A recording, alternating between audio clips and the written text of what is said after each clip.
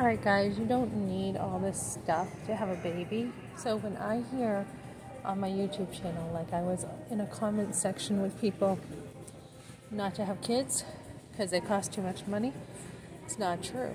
It's not true at all. It's just people put their money on other things instead of kids.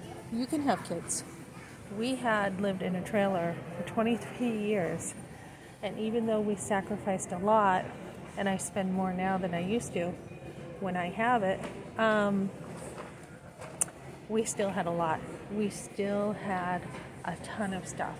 So you gotta look for it, right? You gotta look for that stuff. So I had a crib, my first baby shower, used it for 3 of my boys, and then the doctor said we couldn't have any more, so we got rid of the crib because it had been in storage in a barn for free.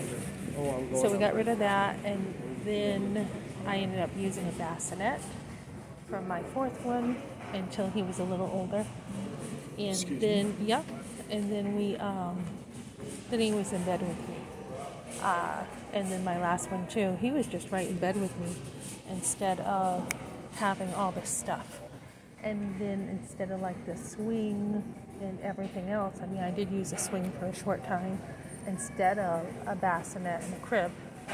It was mostly just carrying him on me with a carrier, or because my last one was extremely colicky, extremely. It took a year before I could actually put him down and he would sleep. And one of my friends had a baby shower in February at a church. And she's like, are you going to be able to put that baby down or what and be able to have a baby shower?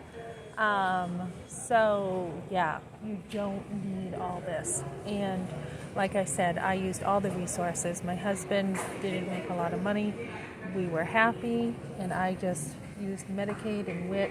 I wish I had taken more of the WIC, because a lot of times I was just like, you know what, I just felt a little uncomfortable. And then this lady said, you pay taxes, don't you? Yep. Does Ben work hard? Yes. Having a low income doesn't mean that you don't work hard. Okay, those two are different. Then that WIC is for you, and if you don't take it, they're going to spend it on something else.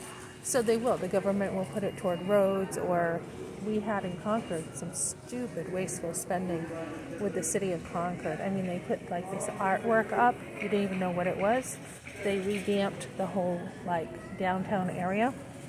Last I heard, they were going to do it again. You're talking like major thousands of dollars, right? When this money is so much more better spent on families.